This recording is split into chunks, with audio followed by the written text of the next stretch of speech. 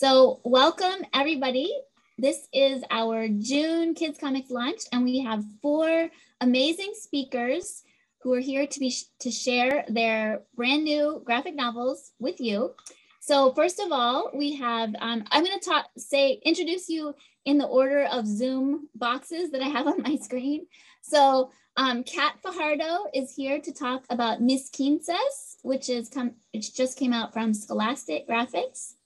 And then we have Binglin Hu, who is here to talk about Expedition Backyard, which just came out from Random House Graphic, and Binglin is the illustrator. And then we have Louie Stowell, who is here to talk about Loki, a bad god's guide to being good. That's like a tongue twister. Exactly. Which just came out from Candlewick. And then Rosemary Mosco, who is the writer of Expedition Backyard that just came out from Random House Graphic. So first of all, the question that I always ask each of you panelists is just tell us about the book. Give us a little spiel about what it's about, what kind of readers you're reaching with that book. So we can start with you, Kat, and then I'll introduce you in order of Zoom screens. Oh, awesome. So Miss Quinces is my middle grade graphic novel about a young girl named Sue who would rather do anything else than celebrate her own quinceañera. Sue is just like any other nerdy 15-year-old tomboy. All she wants to do is spend summer vacation reading, making comics, and spending time with her friends at sleepaway camp. And unfortunately, that doesn't happen for her. Instead, she gets sent on a family trip to Honduras alongside her parents and 2 annoying sisters, and they live out way in the country, which means no cable TV, no cell phone service, no internet, which is like a nightmare for a teen like Sue. And to make matters worse, her mom suddenly announces that the family is going to throw her a surprise quinceañera, which is not what she signed up for. So yeah, the story is just like a and the 2, her mom and Sue, strike a deal. If Sue were to continue with the quinceañera planning for her family, then she is able to go to sleepaway camp with her friends. But whether or not she, can be able to hold her end of the bargain or not, it's a very funny story about just like finding yourself within 2 cultures and, feeling like an outsider within your own family and kind of finding your identity in all that, and, wearing it as a tiara, like a tiara on your head. So it's a very fun story. It's very close to my heart because it's based on my own experience as a quinceañera, and a very reluctant one at that. So I'm just excited for people to read it. I was going to actually ask you, is there any element of autobiographical elements in this? But you beat absolutely. Absolutely. Okay. Binglin and Rosemary, could you tell us a little bit about Expedition Backyard? Sure. Rosemary, do you want to start off? Sure, yeah. So this is our book, Expedition Backyard. It's about some little rodent characters who are kind of accidentally moved from the country to the city, and they're really into nature and exploring, and they have to discover a whole new world of nature and what's around them. And so it's about finding nature wherever you go. So I've always lived in cities, and there's a lot of incredible nature here. So it's about connecting with the nature that's really close to you, as opposed to, the nature that you might see on TV. And it's a story of friendship, and there's a lot of kind of science content. I'm a science writer and a naturalist, so that's kind of my background. So and then I needed someone like Binglin to make it, cute and very personable.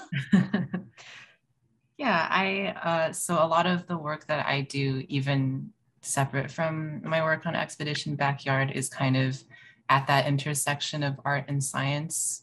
Currently, my day job is graphic design at an aquarium, and like usually it's boring stuff like posters and flyers, but every now and then I do get to make illustrations that kind of encourage people or teach people how to compost or recycle, or like how to recognize local wildlife. So Expedition Backyard was really nice because it was kind of along the same vein of work that I've already been doing, but geared towards kids. And because it's geared towards kids, it can be a lot more fun and silly. Oh my gosh, that's awesome. There might be some follow-up questions for you, Bingling, about how you balance your day job and your comics work. I have a feeling, but we'll get to that later. All right. Louie Stowell, do you want to tell us about Loki? Yeah, so Loki is, I guess, a hybrid novel, graphic novel. It's got a mix of comics, doodles, and text. This is it. And it's sort of, I always pitch it differently every time I talk about it, but this time I'm going to say it's big in reverse with Norse gods. So basically the Norse god Loki, who's the god of mischief, always getting into trouble, causing trouble for other people, has been punished by being sent down to earth in the form of a mortal child. So he has to both adapt to mortal life and child life. And it's sort of a story about how to learn to be good and finding your family, but it's also a story about butt jokes. Did you say butt jokes or bug jokes? Butt. I would say bum, but I'm talking to an American audience. So. I had to clarify. Though Loki is a shapeshifter, so there's some moments where he does turn into a bug. Oh, okay, excellent. Bug and butt jokes. So, okay, now comes the question that I really enjoy asking creators like all of you. How did you get started? Like, what made you want to do what you're doing with creating comics for kids in the first place? Kat, why don't you start? Oh, okay. I have always loved reading comics. Just like I was just surrounded by comics in general. My older sister used to pass down her Archie Digest comics to me. So that was like my first exposure to American comics. I started picking up manga in middle school and high school, and I was just obsessed with that. So it was always like I loved reading like comics in general. And it wasn't until senior year of high school, I was trying to decide what I wanted to do, because I've always wanted to be an artist, but I didn't know what at the moment. Like I was a fine arts major in my high school, so I had no idea what I wanted to do for college. And so it wasn't until one of my daily hangouts after school at Barnes and Nobles that they started expanding their graphic novel section around that time. And so I came across a graphic novel called The Education of Hopi Glass by Jaime Hernandez. And that completely changed my world. I was just like, what is this? These characters are so relatable and likable. And at the time, like I was like a punk kid, I was like Latina. So I'm just like, this calls out to me in so many ways. And it was so beautiful and reminded me of the Archie comics I grew up like aesthetically. So I was just like, how do you make this? I knew how to make comics. Like I've done like 1-page comics before, but nothing like a whole book. And so I'm just like, how do I learn how to do this? And so that's when I applied to the School of Visual Arts in New York City. And that's when I started learning how to make comics, taught by educators that have experience in the comics industry. So editors, artists, writers. And so from there on, I kind of began my journey into like comics and making my own like zines right after. And so, yeah, it just, I guess life kind of just, like a river just kind of made me flow that direction anyway. So, yeah. I love that story. I feel like I had a single book that changed my trajectory and pushed me into graphic novels as well, which was Blankets by Craig Thompson. So it's so amazing how one book can like really impact you so much. Absolutely. Binglin, can you talk about how did you end up doing what you're doing? Sure. So like I said, I currently my day job is graphic design, but my heart is still in illustration and comics. And when I was a kid, I also like 100% grew up with manga. I think Inuyasha was my first one, which I started reading when I was like 7, which maybe is a little too young for that. But it was just really amazing kind of reading about all these like monsters and just girls falling into adventures and that kind of thing. And I got my start in comics by just like literally copying the comic panels that I liked from Inuyasha or Bleach or Naruto or whatever. And that kind of, I kind of grew from that into making my own autobio comics, just in my sketchbook, like the kind of, in Japanese comics, it's called 4-koma style, which is just like 4 panels top to bottom. And it's usually like a quick, very short comedy, very quick punchline. So I kind of got my start doing that with just little jokes that I experienced throughout my childhood. And throughout college, I started making my own zines too. I actually worked at my school campus's post office, which doubled as the campus's printer. So as an employee, I got free printing. So I printed so many zines in my 3-4 years working there. And I think having the access to print and distribute as many zines as I wanted really helped me enjoy it a lot more. I feel like I probably wouldn't have been able to enjoy it as much if I didn't have the ability to like just make stuff for free. I think I do owe a lot of my start to accessing a print shop for zero money. I was getting paid to use it, actually. So Expedition Backyard is my first graphic novel, and it's my first time making a comic of this length. I think prior to this, the longest comics I ever made were maybe 4 pages tops. So it is a pretty big jump to go from a 4 or 5 page comic to something like this, which I think is 112 pages. So that there was a big learning curve there. But yeah, I think manga and indie zines is where I got my start for sure. I have a feeling some people might ask you about how that was going from 4 pages all the way up to 112, because I know there's people here who are trying to make that jump themselves. But just one quick follow-up question. Was your job at the print shop like premeditated? Like you said to yourself, I'm gonna get a job at that place so I have free or was it serendipity? Like you started working there and then you realized that you could do that? It's a fair question. I actually, so at my college, I would say that at least when I was there, it's called Postal and Print. I feel like Postal and Print was kind of infamous for being the place where the indie illustrators tried to get a job from, because almost all of my student coworkers there were illustration majors who, not all of them were making zines, but I think the free printing definitely appealed to a lot of us. And it was kind of just a very simple, not super fancy digital press. Like we had a separate print shop that had like the fancy paper and the like, you can print it 3 feet wide, that kind of thing. At Postal and Print, it was just like 11 by 17 at the biggest size. But I definitely, oh, sorry if you can hear that cat. So when I started going to school there, I did notice that a lot of the cartoonists that I looked up to, that I knew were current students, were working there. And I was like, I wonder why everyone that I look up to works at Postal and Print. And then I learned that they get free printing. So I was like, okay, I'm going to try to get a job here. That's what I did too in my school. I applied for the library position because they had photocopiers. So that rules. Yeah.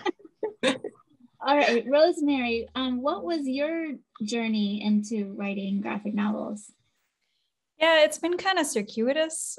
So I have parrots. They are as far away from me as they can be in the house, but if you occasionally hear them, I apologize. They have so many treats, but screaming is their favorite activity.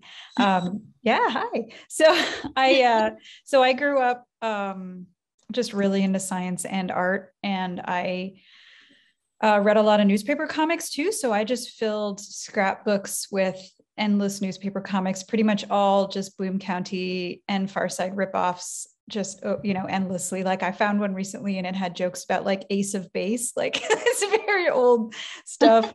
But I just had all these different interests, and I honestly felt really sort of out of place, and like I could not figure out what to do with all of these things.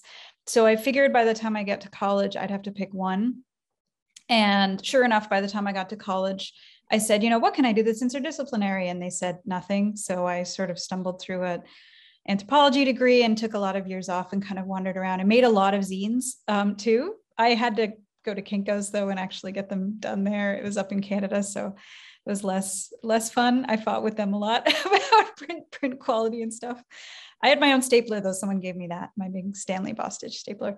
But I just sort of, I read once this science communicator saying that her career path was sort of like a thermophilic bacterium. They can't see the big picture, but they move towards areas that are of greater warmth. And I feel like that's sort of what I've done. So I've kind of weaved through all kinds of different jobs. So I got a master's doing science writing and that kind of stuff. And then, I was working for a nonprofit when I got an option to do a book through First Second. It was about space, which I know nothing about, but I said, okay, I'm going to do this, and just jumped into that. And so I mostly write just pure prose books, but this was kind of an exciting opportunity. And also I've been making cartoons the whole time under the name Bird and Moon, doing nature cartoons, just always on the side. So doing it not on the side is new for me, but yeah, thermophilic bacterium, that's me. Just kind of blundering around. Yeah. I'm not going to ask you how to spell that. Thermophilic just means thermo like heat, and then philic like philia, like loving. So you're just kind of like moving towards the thing that you love that's warm. Yes, that's a great metaphor for all of us, I'm sure. Okay, Louie, what's your story? So I grew up in British comics. So there was this, I think I'm a bit older than the rest of the panel, and there was a great kind of surge of children's comics in the 1980s when I was a kid. And I think what drew me to doing comics for children now was that I feel like kids today, until quite recently, haven't had that same amazing cornucopia of comics, particularly in the UK, because I think America's way ahead of us on that. So I grew up reading this amazing comic called Oink, which was satire for children.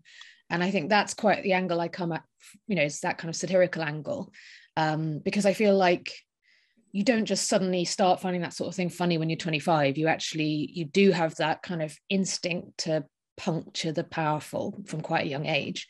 So with Loki, I had an opportunity to do that in quite a stealth way, because he's a god learning to be a person.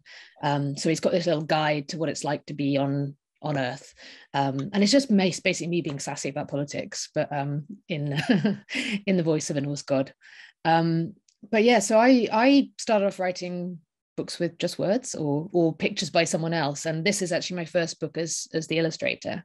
But I've always done comics. So I studied English, but I did comics for the school newspaper, that kind of thing, and then I did comics for like business magazines and all these kind of strange little bits and bobs where it's always been quite short, maybe 2-panel. The longest I think I'd done was about, like 4 pages.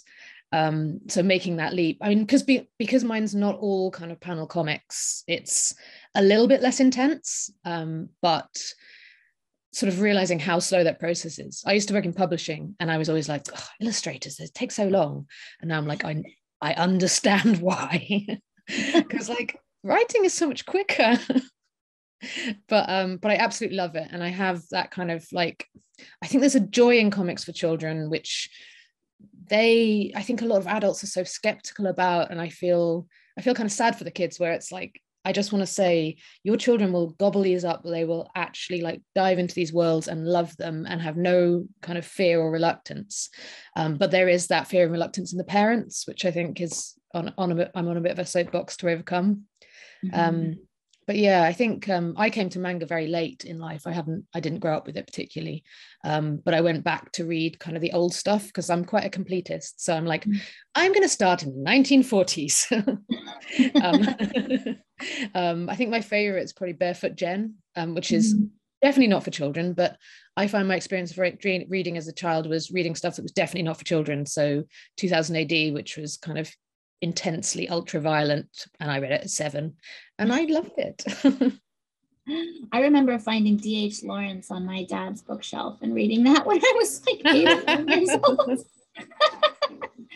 Anyway, so we're going to transition into questions from the audience soon. But before we do that, I have a question that I like to ask everybody, because this is a question that all creators, I think, who haven't yet, gotten their first traditional book deal are very curious about, which is, how did you get your agent?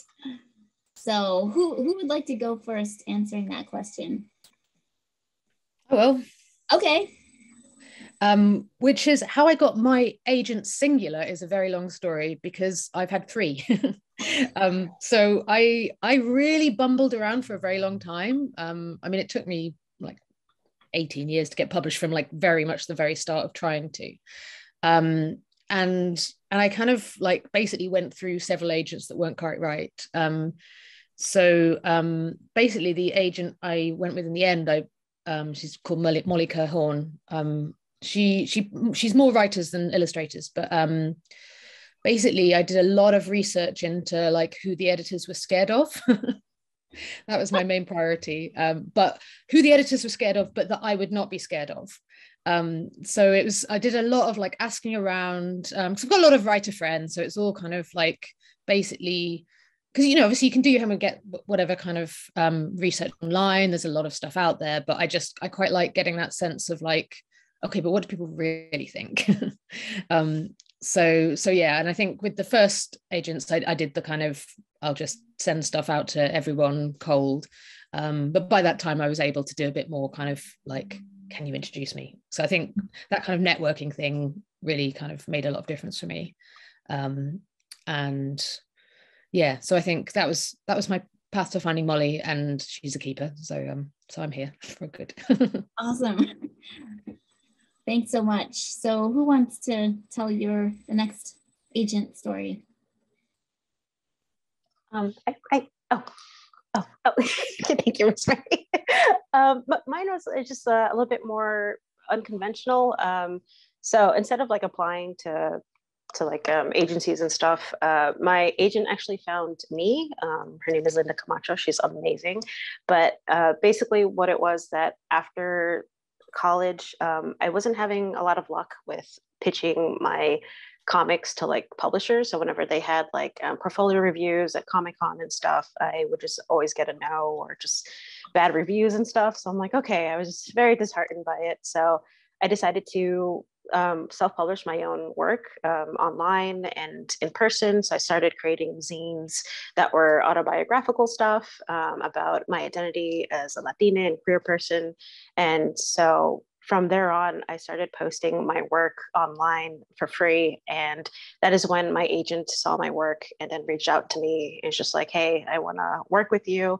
Let's make this happen. And I had no idea about agents at the time. So I'm just like, this could probably be a good opportunity. We'll see. I'll like, scope it out for a bit. And if it doesn't work, then it doesn't work. And it's been like about like 6 years since we worked together. So yeah. And then because of her, I was able to get a lot of like doors open within the publishing world. Cause I like initially did not think about making comics for kids. That was not like on my like plan. I was gonna just create adult comics and submit it to like indie publishers like Image or Dark Horse or something. So for her to like guide me in the process of creating, book covers and graphic novels for children's publishing, that was just like a whole new world. And she was an excellent guide in that sense. So yeah, that was how I got my agent. Again, very unconventional, but it happens. Yeah. Do you know where she found you online? Was it Twitter or Instagram? Yeah, it was Twitter. Yeah. Twitter. Okay. So Twitter is a good source. Twitter is great. I should post more on there, but yeah. All right. I think. Oh, sorry. Yes, go ahead. Sorry, I just wanted to say that that story has happened to so many people I know, actually, the whole kind of being found, because I think the comics world and the publishing world aren't always very closely linked. And I think, but there's often those agents who are willing to go out there and look. Yeah. Yeah. Makes sense. Yeah, both of your stories, I feel like I've heard kind of versions of those similar paths as well. Rosemary, how about you? Yeah, so another really weird story.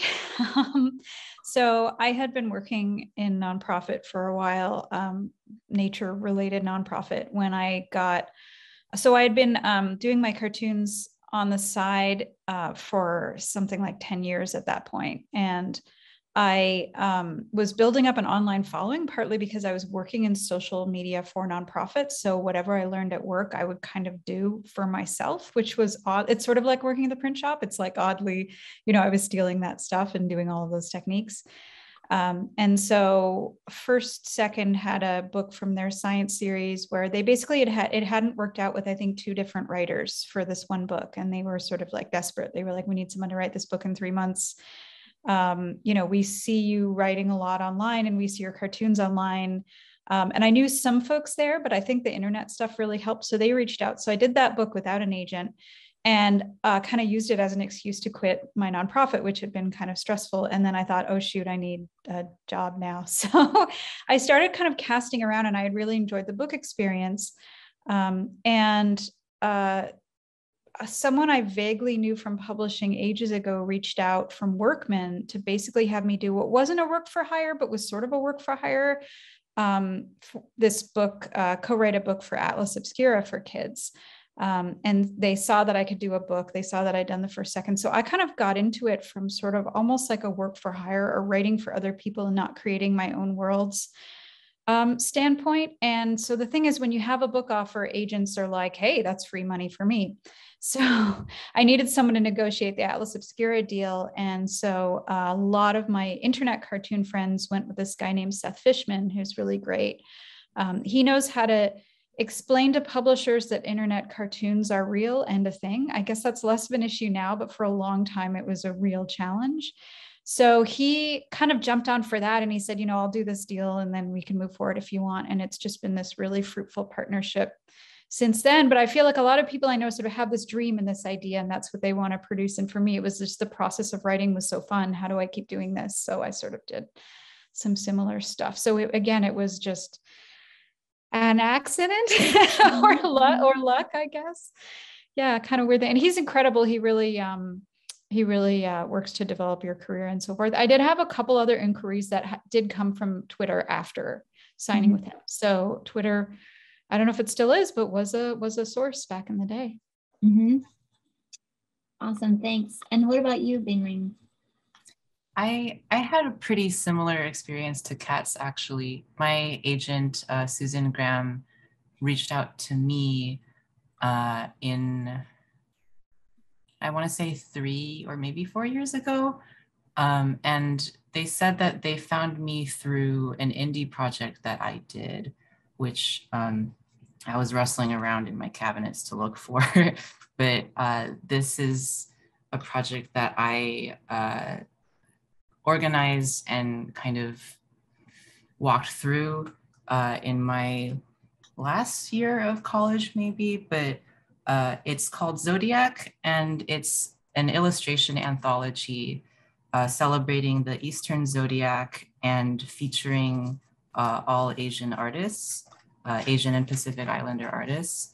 And it was just kind of I think actually, it's been a few years, but I think this was actually a spite project because I remember seeing a different project that was kind of like, it's been so long, but I think it was either a like Asian fairy tales anthology where none of the creators were Asian, or like something similar along those lines, where I was like, why?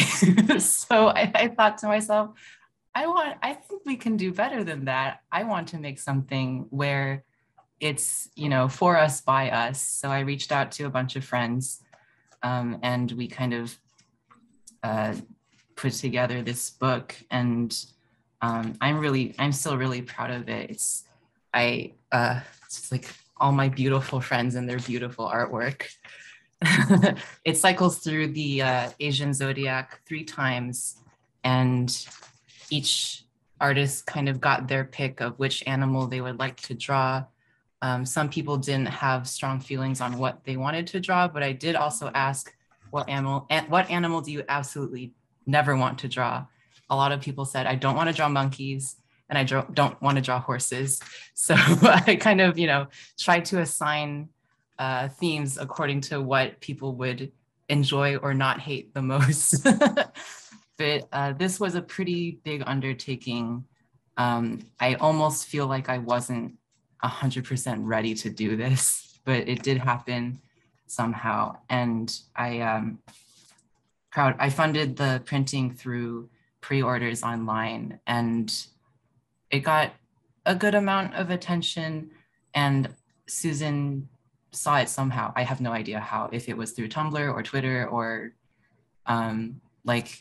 I did ask each of these 36 artists, please promote this as much as you can so that we can afford to print it. So, it could have been through any one of these sources, but I did really appreciate them reaching out and being like, hey, let's, if you want to make books, let's make books together.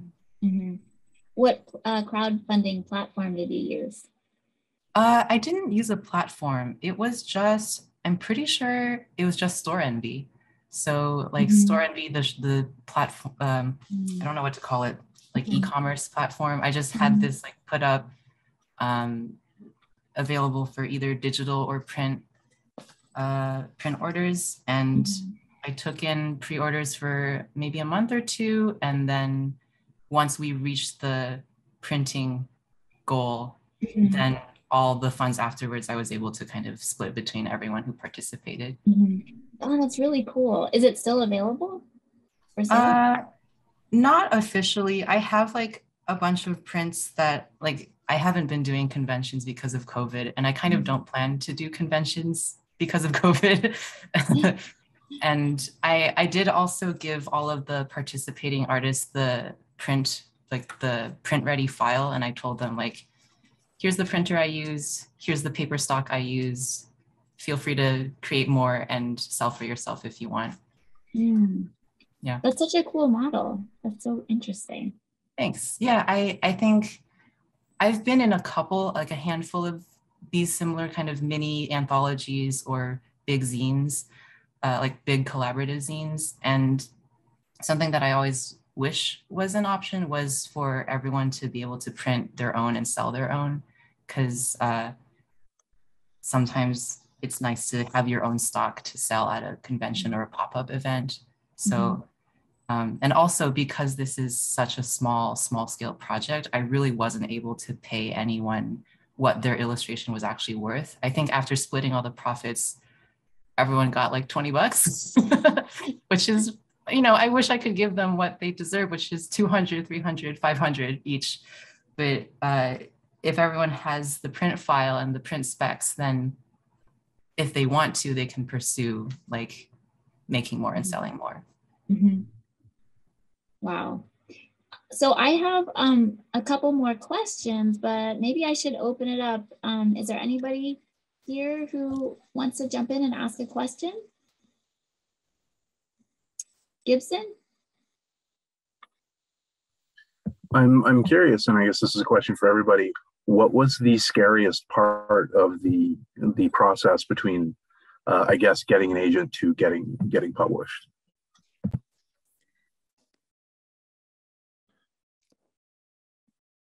I've got one. Go ahead. Drawing horses. I brought this on myself, but basically I'm doing a shape-shifting character who turns into animals. And I was like, so Loki has a period in the mythology where he turns into a horse and gives birth. And that horse he gives birth to has 8 legs. So I was like, yeah, I'm going to draw that. And I've never felt so underqualified in my life. Sure, it looks incredible too. Look at that. I guess I'll go next. I guess the most scary part is not knowing how everything works in the industry. Like it came from like, like a zine culture to like full on publishing where my agent is just like, so and so really wants to work with you, or like your pitch packet was picked up and now we're doing like a house bid between so and so publisher, and I'm just like, I don't know what any of this means. Is this good or is this bad? Like I'm sure it's good, but like I don't know the severity of what's happening. And so for me, it's just like still learning the process, and also making sure I don't make any mistakes or do anything I would regret. I'm just like turning down projects, or, because you can't do everything at once. You have to like say no to certain projects, unfortunately, or, get rejected if an author doesn't like your work for their project. So you just have to like handle that good. And I don't know, I'm just like scared of doing something wrong. So I think I still have that fear even after like publishing 2 books. So yeah.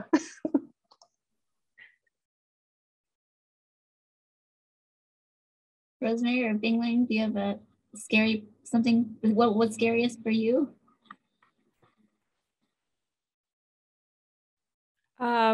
Yeah, I mean, there's a lot that's scary about publishing. I agree. There's a lot that I still don't understand. And at this point, I mean, I don't know. I feel like I've been doing it for ages. It's stressful to sort of work from project to project and not entirely know what's coming next, or even if I'm going to have a good idea. So I tend to do a lot of stuff concurrently. This isn't quite scary, but I did, I was trying all these different venues and media and age ranges and stuff early on. And at some point I got into my head that, well, why can't I write a middle grade novel? So I wrote a middle grade novel that was heavily researched and was heavily rejected. And, that stuff just sort of happens. And for all of this stuff in terms of, hitting points where I feel like, oh, I don't know what's happening, or I don't know if this is normal. The godsend for me has been communicating with other writers, and pretty much all of them have had exactly the same experience. There aren't a lot of experiences in writing that are new, good and bad. So that's always incredibly helpful, is to have that feeling. But yeah, so at this point, I've gotten to the point where I send something out and it gets rejected, and I don't feel absolutely heartbroken and devastated. I just sort of feel like, oh well, the vagaries of publishing. Or maybe I can make that stronger. But yeah, I think that's been one of the things that's difficult. I think for me, this isn't so much something that scares me anymore, but when I was first thinking about publishing and getting published and writing books and stuff, something that really intimidated me was, I have to do this as soon as possible. Like I have all these ideas in my head for different stories, and I have to like finish one ASAP and push it out there ASAP. But my brain doesn't work like that. Like I can't. Writing is so hard. And writing a story from concept to completion is so hard. And I still haven't done it for anything that isn't, longer than a mini zine. And I think I definitely felt this pressure to like get published as soon as possible and throw something together, even if it's not ready, because some stories really need to bake in your head for years. And that's normal. And should be allowed. I was just really intimidated by that. But something I really appreciate about my agent is they have been consistently like, take your time. If people like your work now, they're gonna like it 5 years from now or 10 years from now. And if you need to take a hiatus for health reasons, which I currently am, like taking a break from making stuff for health stuff, like people who were going to like your work in the first place, they're gonna like it when it's been marinating for a while, and you don't have to I'm using this like cooking analogy, but you don't have to rush the process. You don't have to, turn the heat on high and bring it out before it's done baking. I think that's something that was my biggest fear that I'm very glad is no longer like a pressing issue in my mind. I feel all of that. Thank you very much. So I have a follow-up question that's kind of related to what Gibson asked and related to something you said, Kat, which was about mistakes. I would love to hear from each of you what you feel like was the most valuable mistake that you've made in your career, like that you learned a lot from.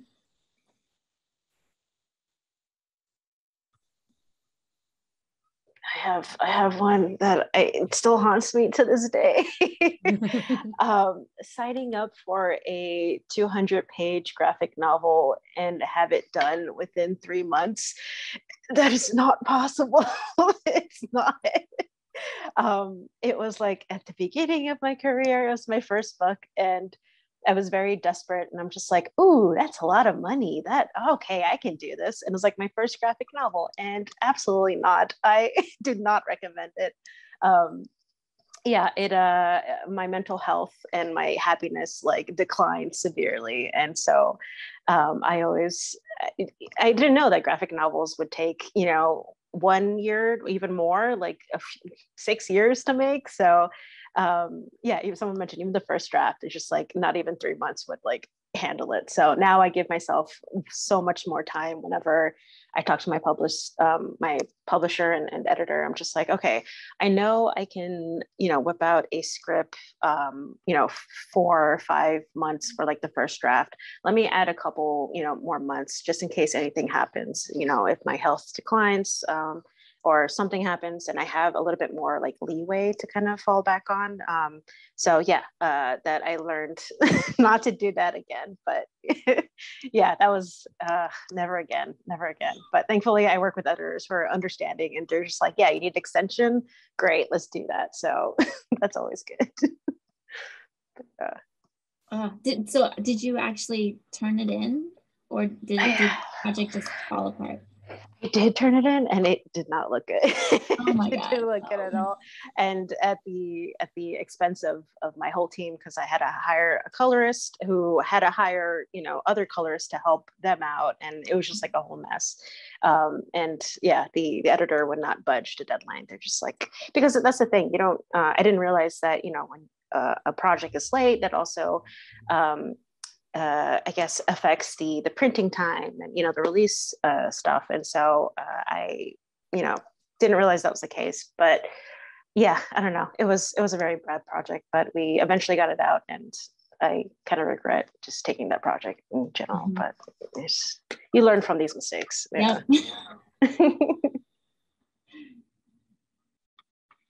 Do any of you, the other panelists, have a mistake you're open to talking about? I've got one. So I did a webcomic for a while, and I really enjoyed it, and actually had Loki in it. It was kind of, it was all the gods, various gods from different pantheons living next door. And I do not regret putting Jesus and God in there, because I'm like, well, I come from a Catholic background. I know what that means. But I did put Kali in from from Hinduism. And I got a very kind, I guess, calling in, because he just came into my DMs about why that wasn't okay. And I think because I was, in that stage where I was very kind of like, religion is nonsense. I'm not gonna, I'm not gonna, whatever, take it seriously. But I think it was this guy talking to me from the perspective of the colonialist element of basically secularizing Hinduism that has this long history that I was very ignorant of. And basically that changed everything for me, because it changed my approach to storytelling and kind of started this long, I guess, process of how you work out what's your story to tell. And I think that's not a process that ends. And I think it's one that you're always learning about, especially as you kind of learn from a more international community. Because I was, I was in my, like, I knew what the UK situation was, but then thinking about it in the broader context. So it's never,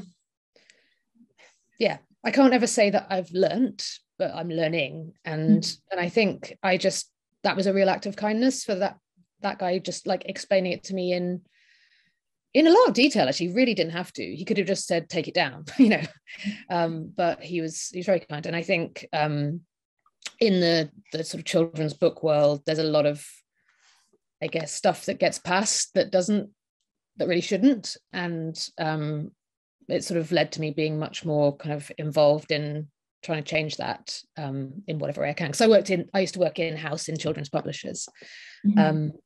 But yeah, I think but also as a storyteller, it changed my approach. And I guess there's just so many questions you need to ask yourself as a creator, not even necessarily about what's my story to tell, but like, even, am I the best creator to tell this story? Is there someone else out there that could do a better job? And kind of having that humility to know, step back, and that story will probably get told at some point. If you're not the only person who can tell it, then sort of leave it in the wind, and the right person will find it.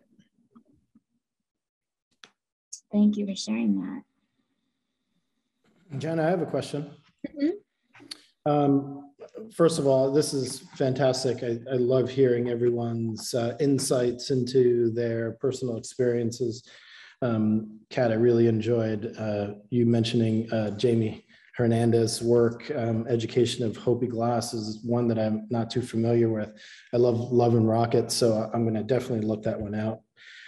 But this question is for Bingling. I believe you mentioned earlier that you had only had experience with short form comics before you jumped into your first graphic novel. And you said there was a big learning curve and tremendous amount of challenges there. Could you be more specific? How did you go about meeting that challenge? Yeah, for sure. So with the comics that I've been making before I did comics for publishing, it was all, 100% personal work for myself, by me, for me, 100% on my own timeline. No like publication deadline, no deadline of any sorts, because I didn't do comics for homework either. And my approach to conventions and stuff at the time was, I never worked with the thought of, I'm going to finish this zine so that I can sell it at the convention. It was always, the convention's here. What do I have that's ready to sell?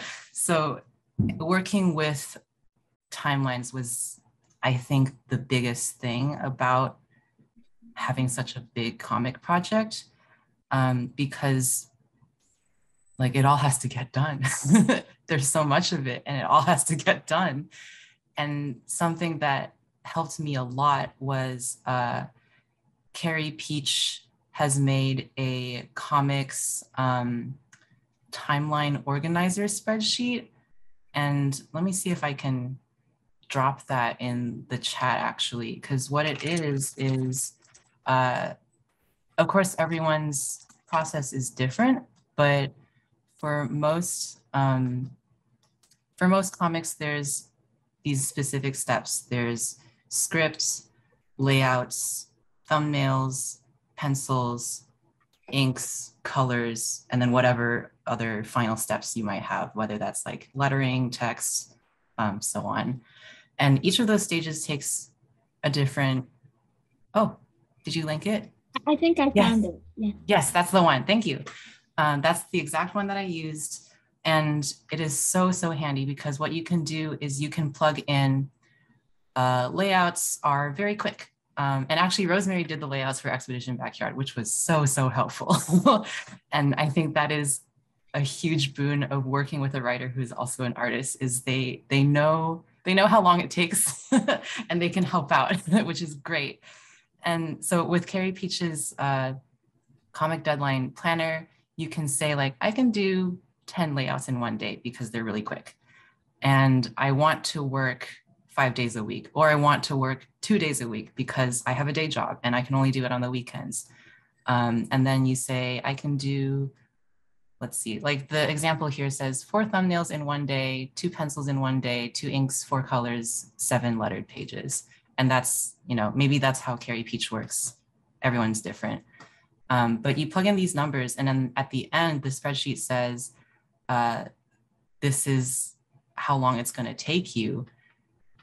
And you can look at it and be like, that's not realistic. Or I need to request an extension, or, actually, maybe I can't ink 20 comic pages in one day. Maybe I need to rethink this. And I think having resources like that from other cartoonists is just so, so valuable. And I was relying on it heavily for the process on Expedition Backyard. That's perfect. Thank you so much. Kat, do you have anything to add about production timelines? No, where was this link when I was working on that first project? No, it's very, very helpful.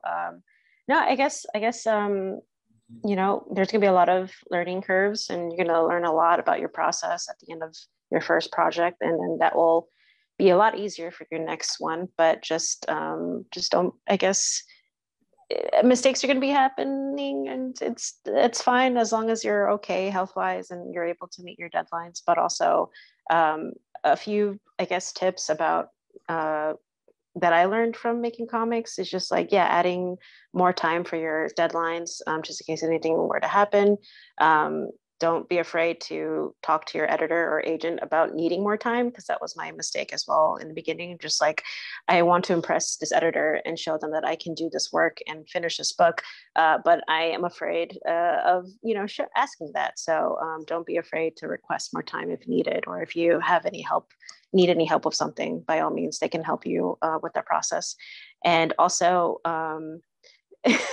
there's gonna be a lot of mistakes happening, but like for me, it was consistency. It was like, I would draw a character drawn in one outfit in one scene, and then the next page they're have a different outfit. And so I had a lot of consistency issues with my pages. And so to expedite the process or help you, definitely have a lot of model sheets for pages of what the characters are wearing, or what the layout looks like. Just do a lot of planning before you work on your comic, because that helps you a lot later on in terms of consistency. So that was my issue. But yeah, it's stuff like I learned from the first project. I'm like, okay, it's gonna be a lot easier when I work on the next book. So mistakes are gonna happen, but it's good to refer to these resources that people have online.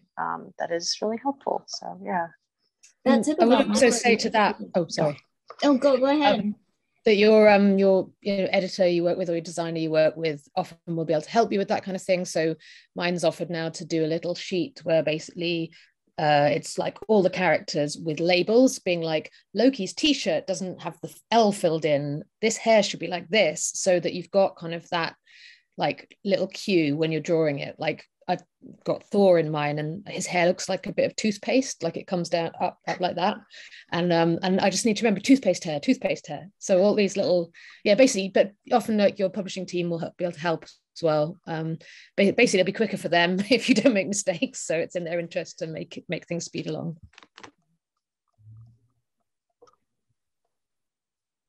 Yeah, can I say too, daily schedules are really, really important. I mean, early on in the process, what I did was take my word count divided by the number of work days and write that much each day, which is not the best way to do it, but it's one way to do it.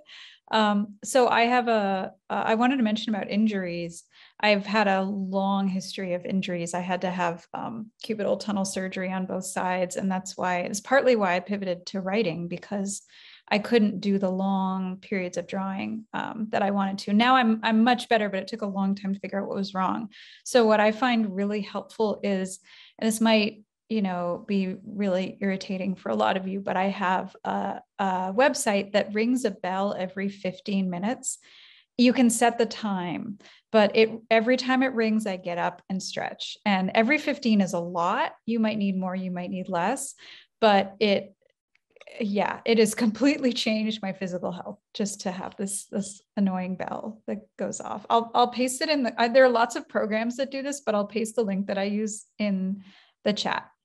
That is great. So, yeah. Your health is more important than anything you produce. And sometimes I have to remind myself of that, but Yeah. Also, wrist exercises after drawing so many pages continually for a whole month. It's very important to do those, because that helps you a lot as well.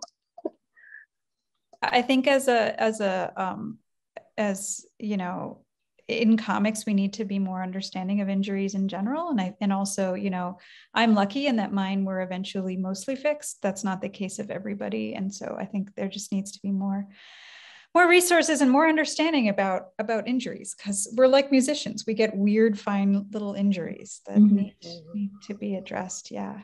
I think it is really easy to forget that art making is manual labor, and whether, like, no matter what kind of process you use, if it's digital or traditional or a mix of both, like, you are using your hands, and your hands are your tools, and you have to clean your tools and maintain them and make sure that you don't damage them permanently, because you only get two hands. One of my favorite quotes of all time is from a producer and director at Nintendo, Shigeru Miyamoto. But he, let me see, what did he say? He said, "A delayed game is eventually good, but a rushed game is forever bad." And that's kind of, you know, that's speaking specifically to the crunch culture that's in a lot of the video game industry, but crunch culture is not specific to video games. It is very present in publishing, and it is always better to negotiate for extensions and advocate for yourself. And like, it doesn't matter if a book takes you 5-10 years to make. If you break your body making it, then what was the point? And I would say from working inside publishing, schedules are often lies. Like, they don't tell the creator the real schedule. They'll be like, they've clearly factored in like 6 weeks for this, 7 weeks for that. So it's always worth pushing back, because there probably is time. Yeah, I learned that early on, and I was kind of frustrated because I was always like, you know, a grade chasing kid. And so I was like, oh, I have to hit this deadline. Absolutely. And there was one early project where I hit it even almost early because I was just so panicky. And they said, oh, what do you mean? Like, we built in a couple extra months. And I was like, why didn't you tell me? So it's true. They often do build in time because they assume that you'll blow past your deadline. And be nice if I'd known that. Now I do. Basically, not hitting your deadlines is so normal. Yeah, and the other thing is that the dates that are in contracts, depending on the publisher, but with many publishers, those dates are not really, it's not like you haven't signed in blood about those dates that are in the contract. Yep, because they also don't tell you that like editorial notes also take a few months, depending on the publisher too. So like, coming from like a DIY mindset, I'm just like, oh yeah, if I can create a zine within like, you know, a few weeks, I can definitely whip up a book in like 3 months. And no, that's not the case. There's a lot of back and forth between you and the editor and changes. And so sometimes it takes, you know, editorial process takes about like a month or so. So like, it really depends on the project and who you're working with. But yeah, they don't, I feel like they don't really factor that time sometimes, but yeah. It takes a while. Well, everybody, I hope you all go to the bookstore this afternoon and you buy Miss Quinces and Expedition Backyard and Loki, A Bad God's Guide to Being Good.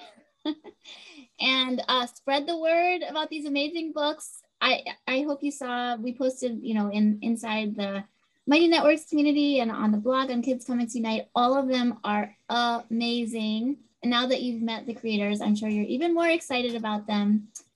So thank you, Kat, thank you, Binglin, thank you, Louie, and thank you, Rosemary, for coming and talking to us. So if everybody could unmute yourself and say thank you. Thank you. Thank you. Thank you. Thank you Awesome. We really appreciate it. Thank you so much.